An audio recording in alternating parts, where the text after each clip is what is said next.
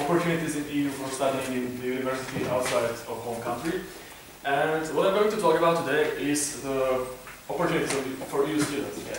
So I'm going to talk about the university's education in Europe, how it was, how it is done in Europe, and then I'm going to talk about the opportunities for exchange trips, like Erasmus program, and then I'm going to talk about the specification for example, for the UK.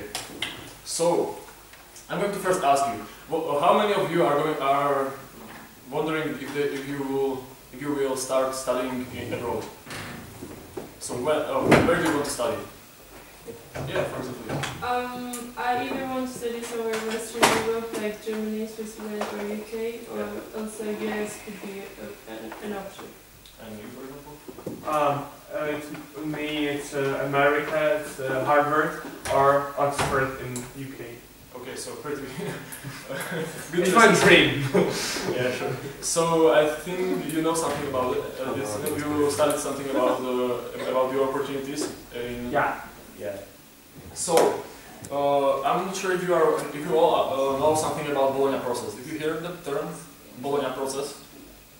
No. So in 1988, when the European universities Europe was starting to get together, like in European Union, the European universities decided that they should normalize their studying programs. They should make the studying abroad simpler and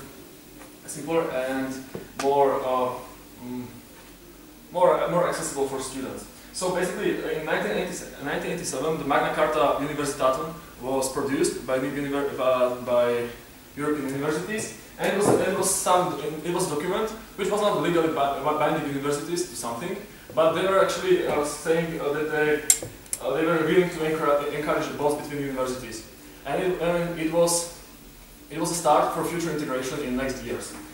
So the future integration actually started in 1999 by Bologna Declaration. Yes. So what's the document's name? Magna Carta Universitatum. Like Magna Carta Universitatum. Magna Carta Universitatum. Yeah. So in 1999, the process started by Bologna Declaration. You know the town Bologna? Yeah. It is a town in Italy where is the oldest university in Europe. University of Bologna. It is 900 years old. It's older than Oxford and Cambridge, I think. Yeah. And basically, they made two big goals. First goal was that the study should be based in two cycles: the undergraduate study and the graduate study, and then the doctoral study, which was something different.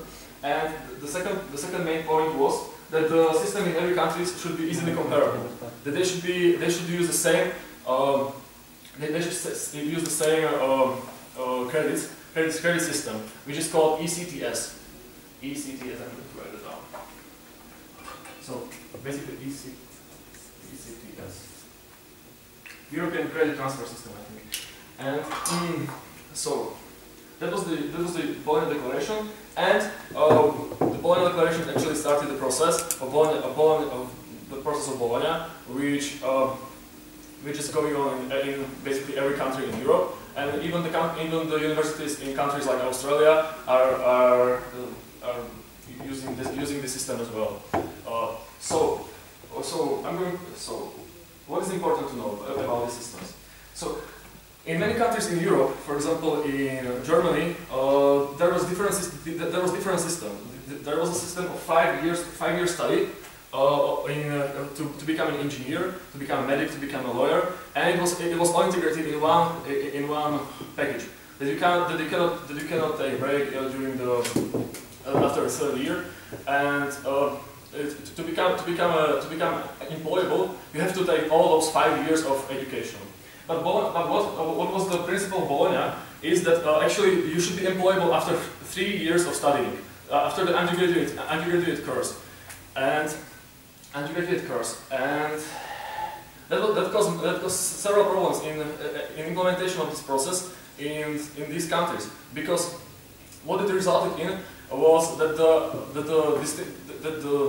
undergraduate course served only as a precursor for master's degree. That after you studied the undergraduate course, you actually were not employable, and the employers didn't find you attractive for the job market. So basically, that was one fail of Bologna, and it is important to understand that these two cycles, undergraduate and graduate, are modeled after UK system of education, and they are similar to UK system and US system, I think. And basically, the implementation in universities across Europe is something problematic. Second of all, the ECTS credits. The ECTS credits functions as a matter that you can compare with them the education you receive in every institution in Europe. Basically, one ECTS credit constitutes 30 hours of work. 30 hours of work. Basically, to obtain a bachelor's degree, you have to have at least 180 ECTS credits, and to obtain a master's degree, you have to have at least 90 ECTS credits. Basically, that means that in 1 year of study you should obtain 60 ECTS credits. Basically, that means that it is 180 hours of work every year. And however, there are some problems again with that, because in several countries the one ECTS credit is not awarded for 30 hours of work. And it was estimated that, for example, in Britain it is 32. However, in Austria it is only 25 or something like that. So basically, what it means that even if Bologna claims that they will make a comparable system in Europe, it's not actually working that way. So now, yes. You said 180 hours, but you're at 1,800. Which one is it? 800. Oh, 800. Oh, 800 is 1,100.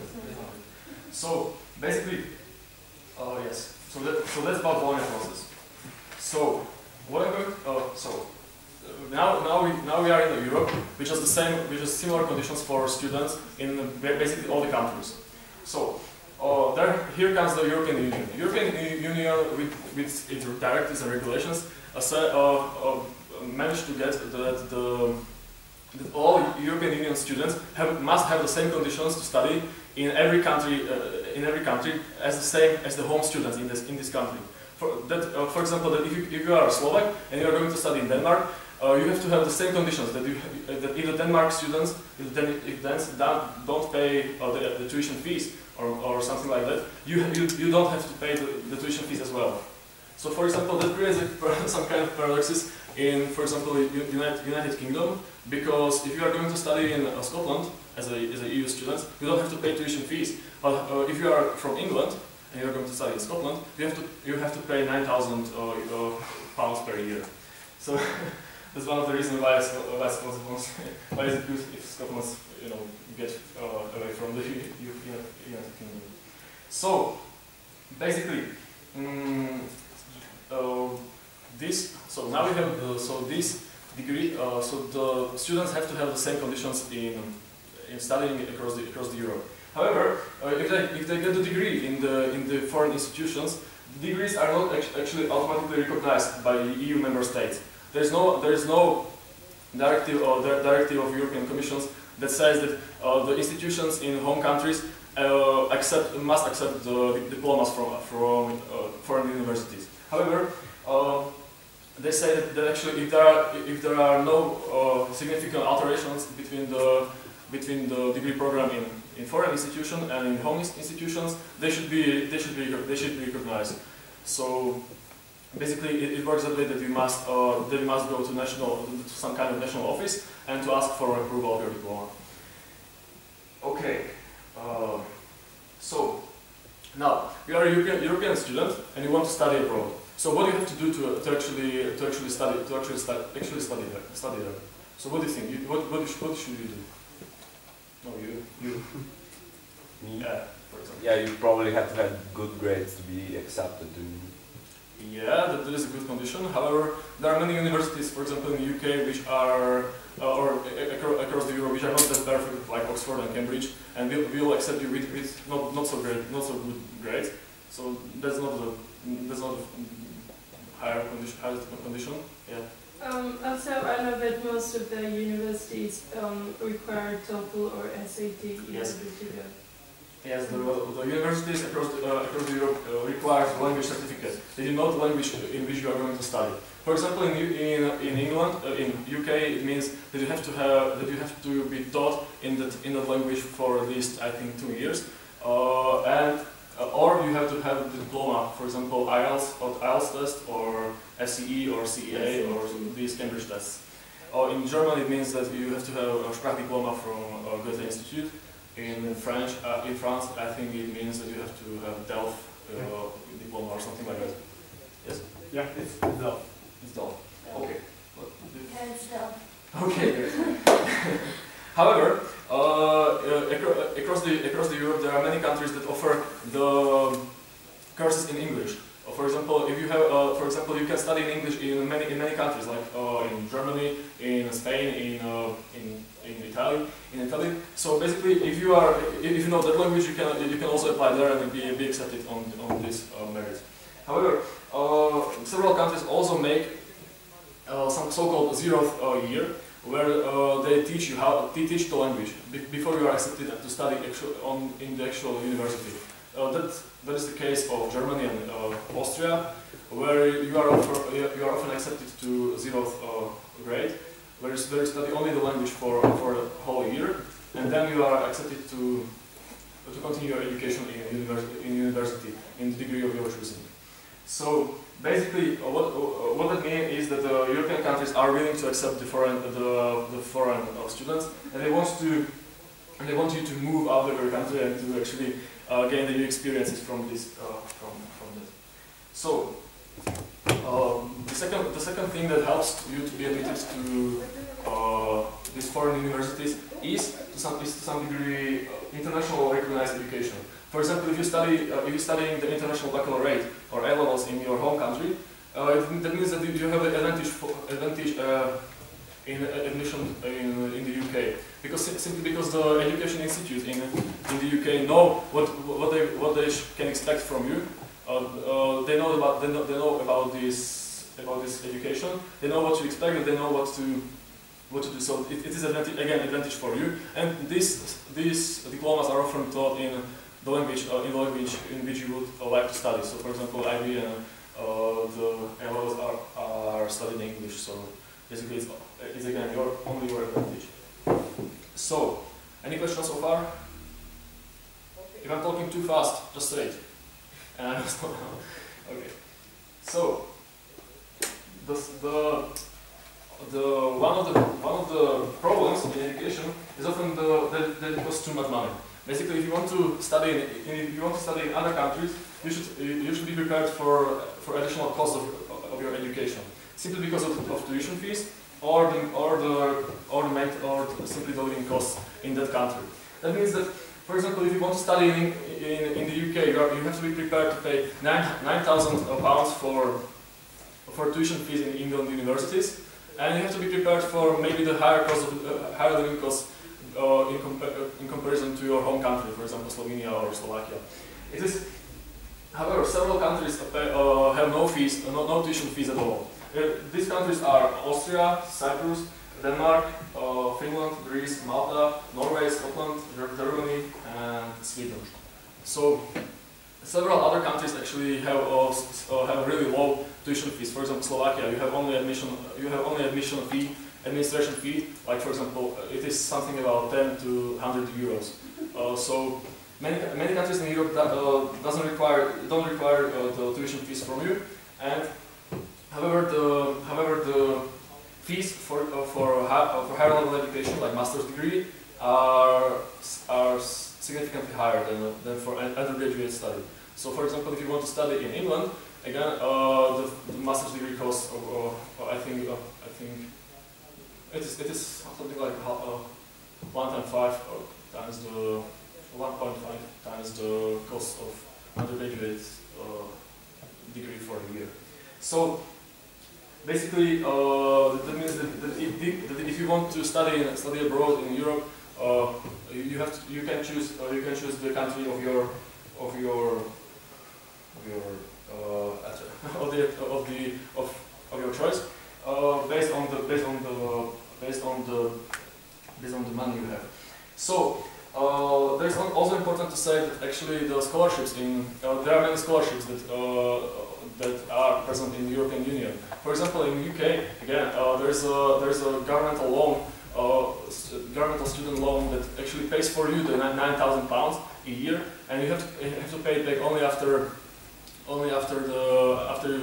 you graduate on the university, and you have the income higher than £21,000 a year.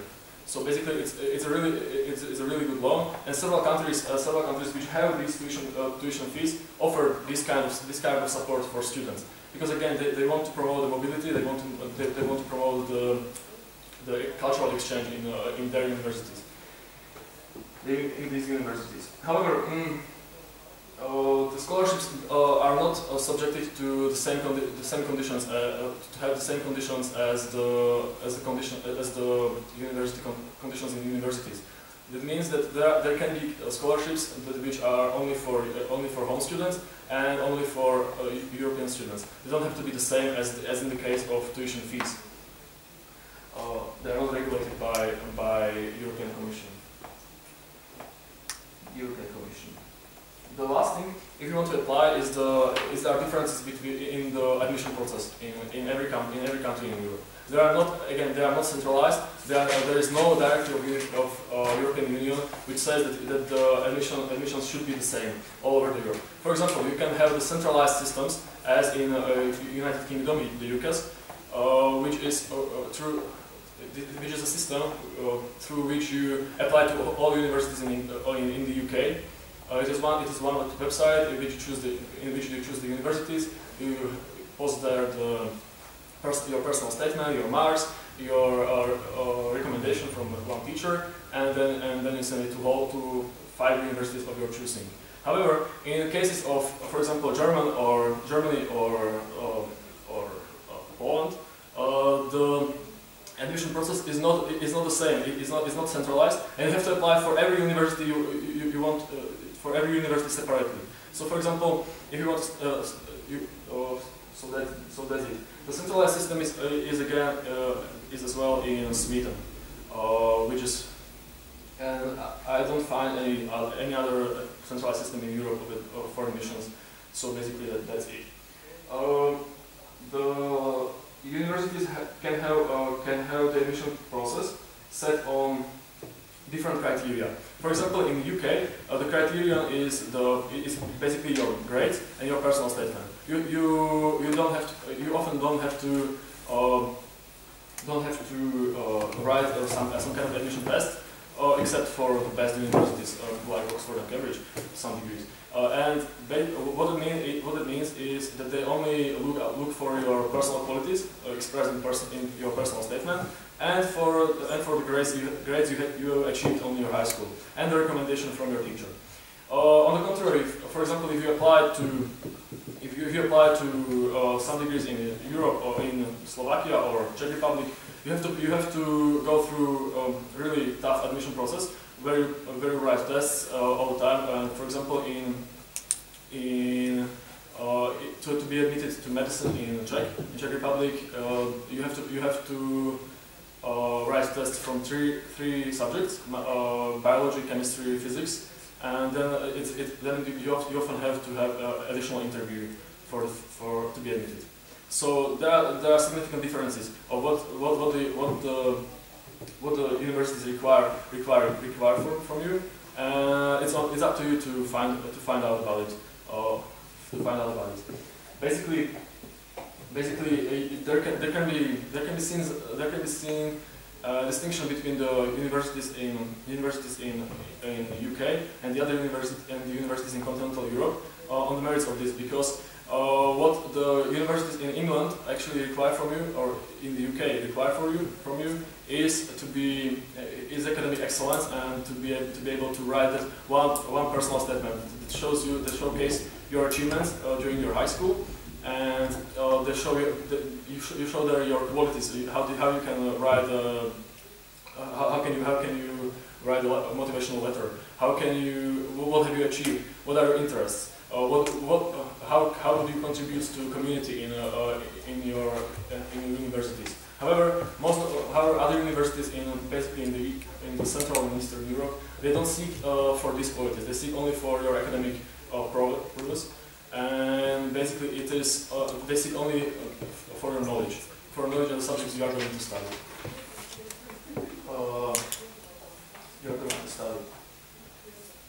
So now, even in the case that if you are studying in your home country, there are several opportunities for you to study abroad.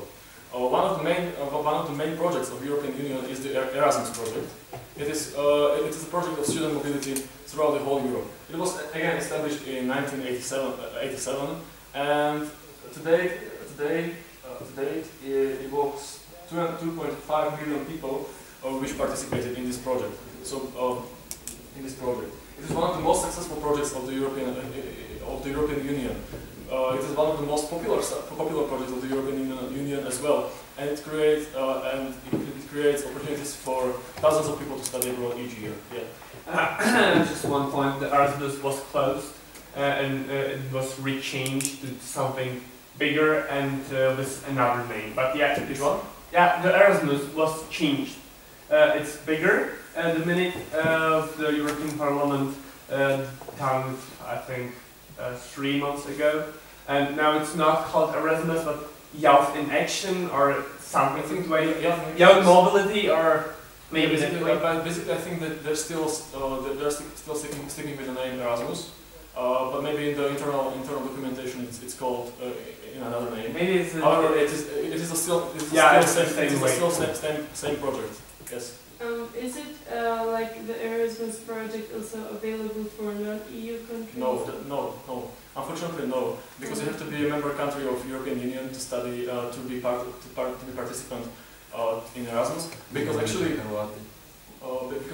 one of the things that make Erasmus unique is that the European Commissions give you money for studying. They give you maintenance grants. For studying abroad during the time you are studying abroad. Yes. And what about the states in the partnership with the European Union? For example, Ukraine or Morocco. They have some partnership with European Union. How does it work for them? It doesn't work for them because you really have to be the member state of European Union, because actually they I think the partnerships of Ukraine or this country, Ukraine, for example, it is only economic partnership. However, yes, there is a case of Norway, which is in economy, which participates in our deeper level with the European Union, and you can go on Erasmus over there. Yeah. So basically, yeah. So I think the Norway and Switzerland and Liechtenstein are participants in the Erasmus project. However, I doubt that Kosovo is one of the countries. I'm sorry. I've heard about this project in Albania. I've heard that people go through this project, but maybe it wasn't true or something. Again, other projects. What? There are other projects too. Yeah, there are other projects. Could be. Or special projects at Erasmus. Yeah. So what Erasmus does is that actually you are allowed to study from 3 to 12 months abroad in other partner university. You have to these agreements on which university you can study are made bilaterally. That actually it is agreement between two universities. It is not centrally managed. It is only up to your university to establish the contacts and to establish the partnership.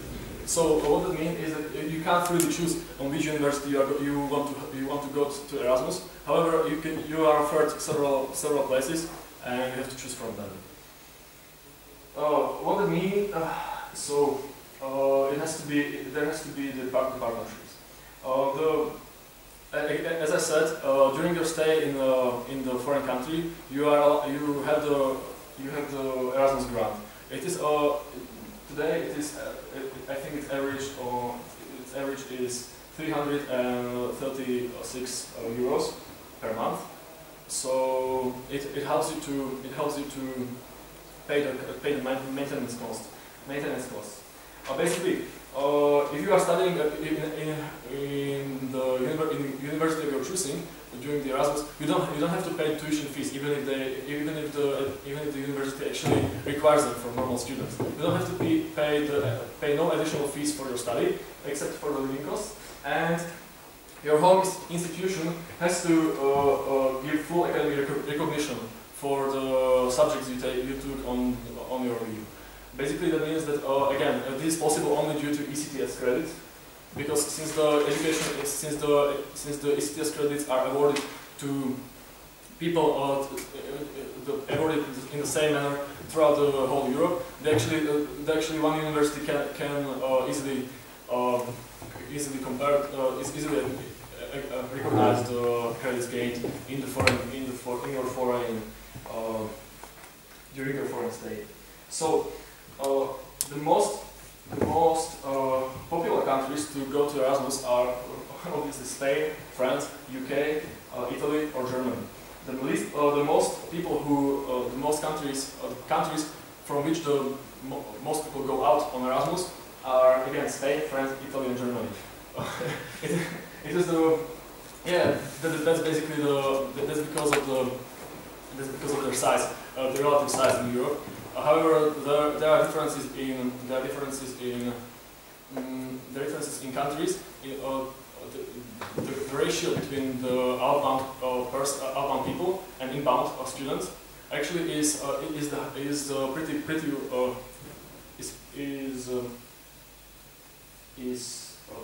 the same in these countries like Spain, France, Italy, and Germany. However, in the case of UK, there is a significant higher number of students who comes to the country to study on their universities, and not so much people who goes to study elsewhere.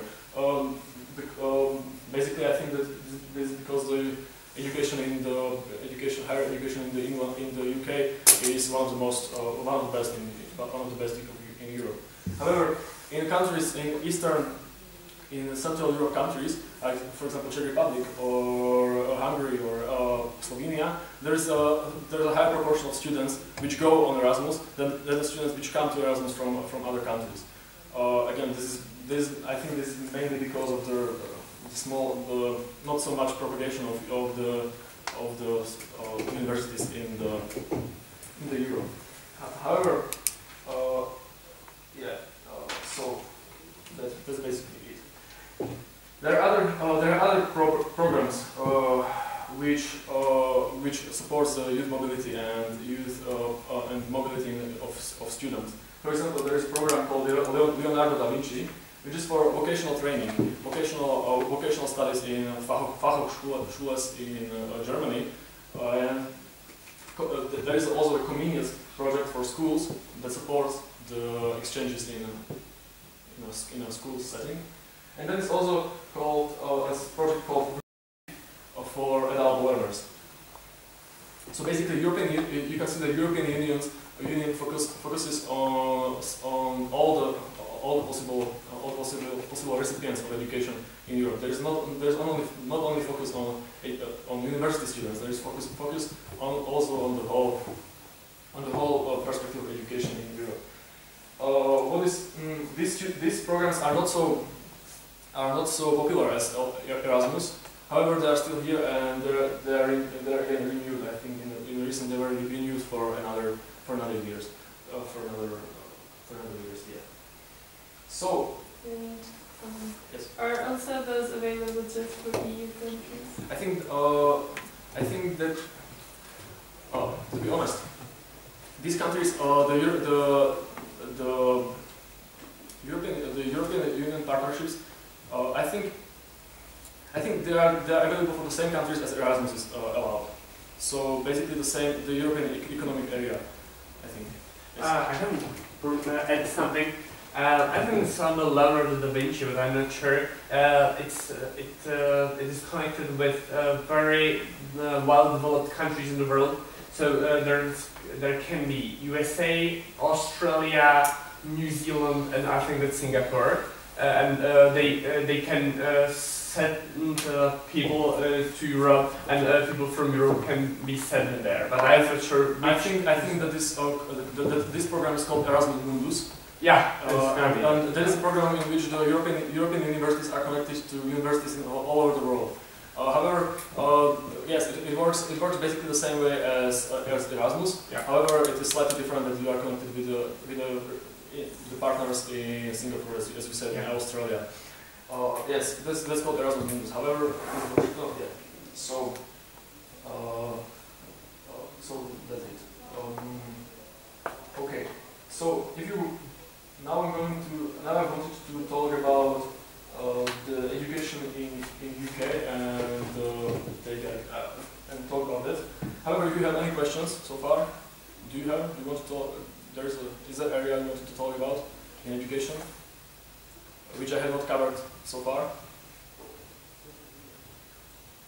Any questions about the European system of universities? No. Okay. So as I said, if you want to apply to UK, there are good reasons for it. Basically, you have to the best universities in Europe from the if you take a look at the world rankings of universities, the most number of universities in those rankings are from UK. For example, the second best university in the world, according to Times Higher Education Index, is University of Oxford. The 7th is University of Cambridge. The 8th is Imperial College, and the 17th is University College of London. And then it's University of Edinburgh, London School of Economics and Political Science, and University of Manchester. So basically, if you want to apply that, there are good reasons. There are the best universities available in Europe. As I said, what you have to do is to apply through UCAS. The UCAS is the unified system of applying to universities. You have five choices you can make. Basically, that means that you choose 5 universities of your choice, and however you can do that however you are not allowed to, for example, choose 5 medicine degrees. 5 medicine degrees. You're only allowed to choose 4 medicine degrees, then one has to be something else. That is a specialty for application to medicine. There are what you have to supply to the UCAS is your grades, is your former records of academic excellence, and then you have to write a personal statement, as I explained earlier. It has to be 4,000 symbols.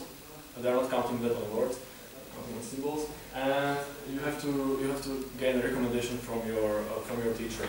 Basically, if you want to apply for the best universities like Oxford and Cambridge, basically those two, you have to apply earlier because you are separately assessed by these universities, and you are often, if you are successful, you are invited for interview in December.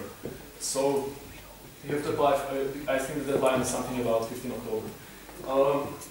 There is a difference between writing the personal statement for UK universities and writing the personal statement for US universities. Basically, there is a different perspective of what a member of university should be. In US, there is a much emphasis on being a part of the community, being the facilitator of activities, making several events and doing stuff for the people in the universities. And the academic excellence is not the first criterion. It's not the most important criterion. However, in the UK, best universities choose only the best students in their field of expertise. So, for example, in your personal statement, you have to put stress on your academic achievements. You have to put stress on the things that you are interested in the field of your study, and not on study to play violin for 7 or 8 years. It is not that important for them. And it's more important for them. Basically, yeah, it's not really important for them. Again, as I said, then you are assessed by the universities, and you receive an offer from your university, offer to study there. It may be conditional or unconditional. Basically, if you have not already ended the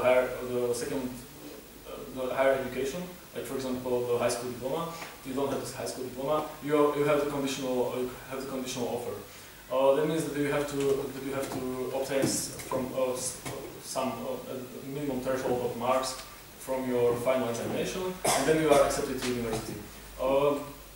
However, there are several possibilities for you, even if you don't manage to get those marks. There is something called clearing in the UCAS, that after you achieve those, that after all offers are distributed and your final marks are finalizable, you can apply for another university, which has still places for you, and you can still go to UK to study there.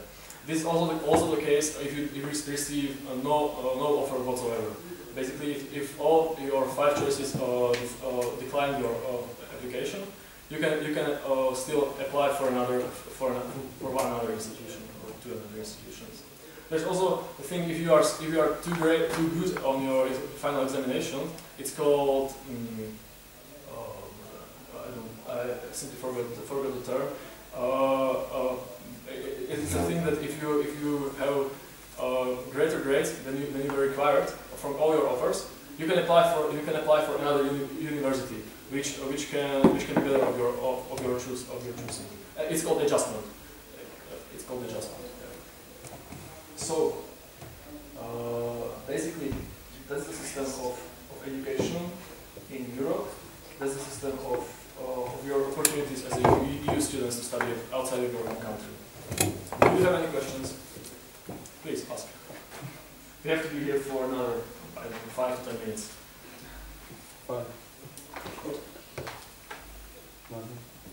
How does it work when, I'm sorry, how does it work when almost nothing is empty? That you lose your 5 chances, then you came, and there will be no place on the, for example, the medicine. You have to wait for another year. Yeah, you have to wait for another year because there are several oversubscribed courses, like for example the medicine or the law, which is very hard to get there. For example, it's really hard to get as a EU students to go for medicine in the UK. In the history of, for example, in the history of my school, my high school, there were only 2 girls which gained the offer from the UK to study medicine, and it was, I think it was in 15 years. So basically, it means that it's really hard to study these subjects in the UK.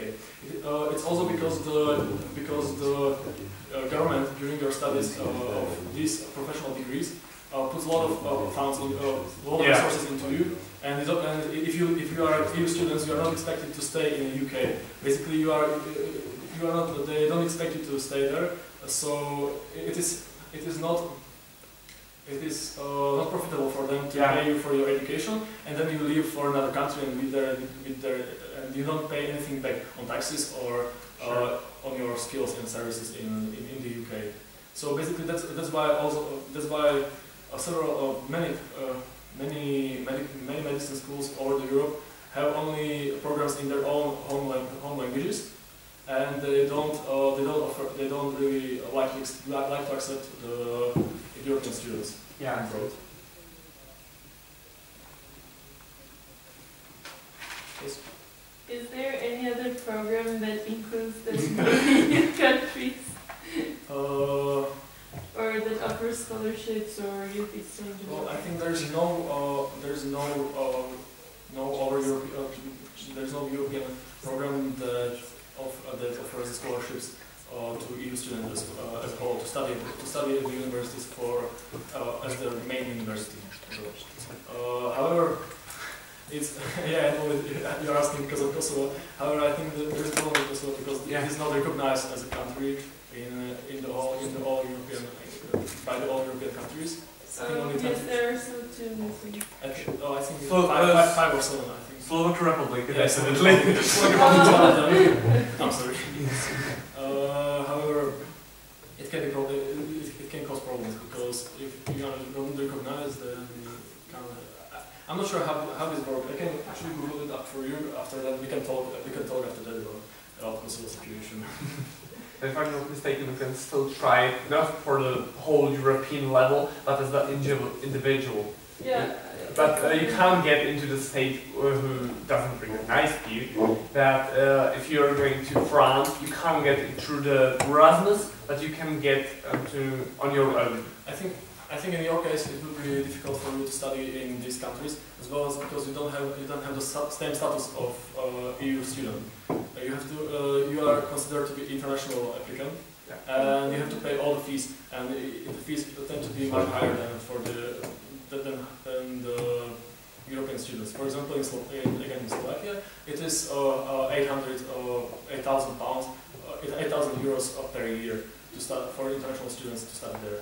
However, it is also the case of England, I think, of the UK, where as an international student you pay much higher fees than the domestic or EU nationals. So that can be another. Do the top universities actually invite people to come there, or is that just a myth? Invite people to come there? Yeah, if they recognize them as really, really good.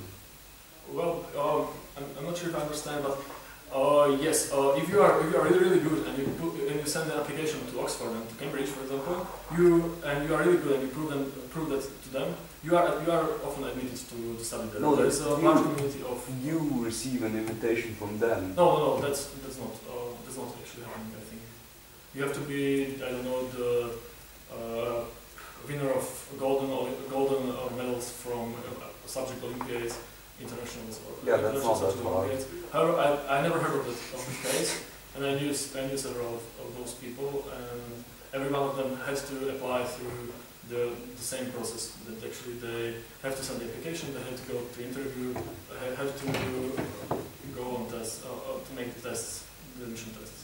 I know one man, who's my friend, and he gets to Harvard and Oxford as well.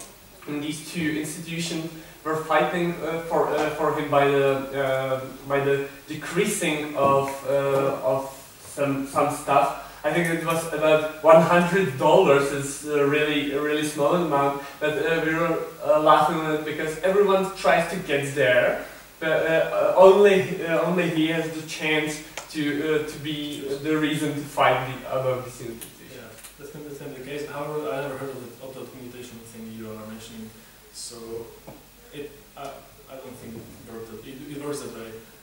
Yes. I don't know if it's like this abroad, but in the UK we can only apply for either Oxford or Cambridge. Yeah. Is that the same for? It's the same for European citizens because I think it's mainly due to that there's if you were to apply for both the University of Cambridge and Oxford, your interviews in those two universities can be scheduled on the same time. So basically, it's made to prevent those situations because both universities have the interviews in the same period of December and January. So. And do you have to go, for example, to UK for the interview? Yes, or? you have to go there if you are living basically in Europe, and if you are if you are applying them there from Singapore, they don't require you to do that. However, I think they require the interview through the internet. They have to Skype you. However, if you are living in Europe, you have to go there. What about US universities? They also have Skype interviews. Yes, they have. They do it slightly differently because the best universities have networks of people who study there from many countries over the world. So basically, what they do is that they send those people to meet you to meet with the applicants, and they do that interview, and then they write a report from that interview. So so that means that if you are living in France, you have to find the graduate from this university throughout their system, and then you go for an interview with them, and they will write you a recommendation for you. So it's not done the same way as Oxford and Cambridge. It's more free to choose. And for how many universities can you apply at the same time? In UK, 5. In UK, it's restricted to only 5 applications.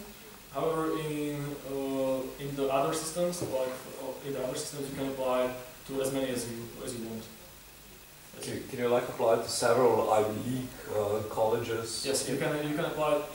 I think there is a common application For the United States. for the United States universities, and I think no. Is that way? You have to, when you are writing you're setting the SAT tests to be admitted to US colleges, and the college board, this is the institution which administers these tests, sent the results for several universities of your choosing, and I think they restrict these numbers to 8 they restrict this number, or yeah, they restrict this number to About 12 or 13. What? More than that. Okay, it can be more than that. However, they restrict this somehow. So yeah, that's it. However, you can apply. That's interesting. And there's also common application. Yes, there is. I think the Ivy League schools require supplements to Yeah. common applications. Most universities require. Yeah. They require. However, they require several essays from you. Yeah. The information about your family, about your income, about your taxes, and about all. Well, they require at least 2 recommendations from teachers, and each university has the different criteria and different what they want from you. So, for example, MIT has the system when you write several short essay answer several short essay questions. However, for example, to apply for Harvard, there are 2 topics for essays which should be extended. It has about 2,000 or 3,000 words. It's a very huge essay. And also, can you submit the same application to many universities, or they have different requirements? In which country? In US? Or In where? the US? In the US, yes, it is possible since they have a common application. However, you need to supply the supplement for each university, which is different. You can send the common application in UK. You can send the common application in Sweden. However, you can't do that in countries like Germany or in countries like in Central Europe, basically, and in France, in Spain, in Portugal. You can't do that in those countries because they don't have the system centralized. You have to apply for each university separately. And is it an online application, or you have to send it by post? In the first, for example, but most of the universities have the online application. I have a question about how to get to the university. You were speaking about the tests. In my country, you have 2 parts of the test. First part is that every single university brings their own tests, for example, about this medicine. But on the other hand, you have side tests, which are common for almost everyone, and for your grades from it, you can use it into the university. How it works in another states of Europe? Do you know an well, example? Yeah, no example. I know again about the UK. Again, it differs. For example, in the UK, you are only assessed you are basically assessed only on by your grades, final grades from your education. For example, so it's only about the A levels you achieve or the overall IB score, that you score. And however, several degrees can require additional tests. Like, for example, they have mostly and in the UK it's mostly centralized. That they have the same test for the same degree in throughout the whole Britain. Yeah, I know, but is there any one test for everyone, for every no? Every single I think no. Yeah. No. I never heard about it. Yeah. I think it's a specialty of Czech Republic. Yes. But you are not obliged to sit as still. I'm sorry. You are not obliged to sit still. You don't have to sit. Yeah. The You have to write for a lot of schools. The half of them you need it, and I think a quarter of our universities use it as the help for you. So it supports you for. Yeah. So, any more questions? It's 1 o'clock. We should go to our lunch. Thank you for your